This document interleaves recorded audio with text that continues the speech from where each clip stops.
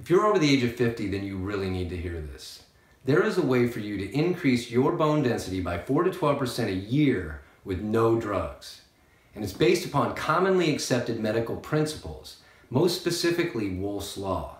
And what Wolff's Law established is the fact that if you apply pressure to the musculoskeletal system, then bones will automatically trigger the bone remodeling process. And this process consists of three things. One, the bone material, one, the chewers, and one, the builders. And the bone material is made out of things like calcium and vitamin D and all the things we know about, nutrients.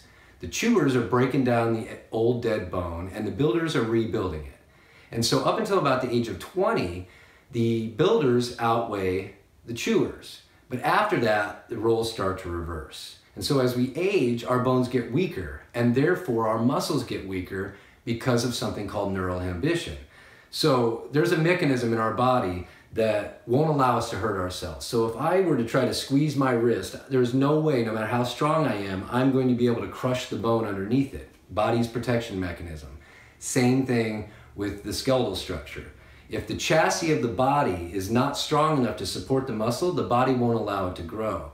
So if we improve our bone density and strength, then the muscles can grow as well at any age. So what I suggest is you follow the links below and start osteogenic loading therapy today.